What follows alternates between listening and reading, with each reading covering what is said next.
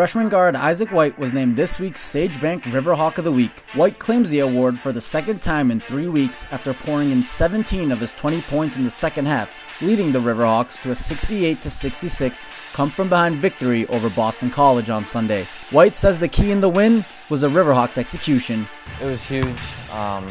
We came out and executed, and I thought we played hard on defense, and Coach told us he believed in us before the game, and we came out and we won.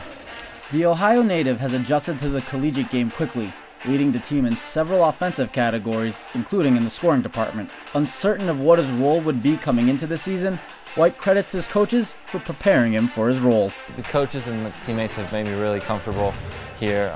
We've done a lot to prepare.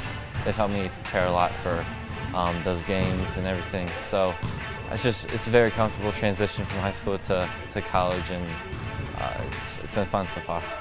Before the season, Coach kind of gave me the confidence, told me that I could contribute a lot.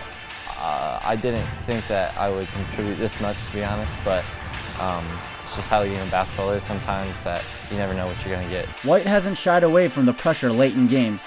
He converted the game-winning and one in the home opener against Sacred Heart and made some big buckets late, including the clinching free throws in the final seconds, sealing the Riverhawks' win on Sunday.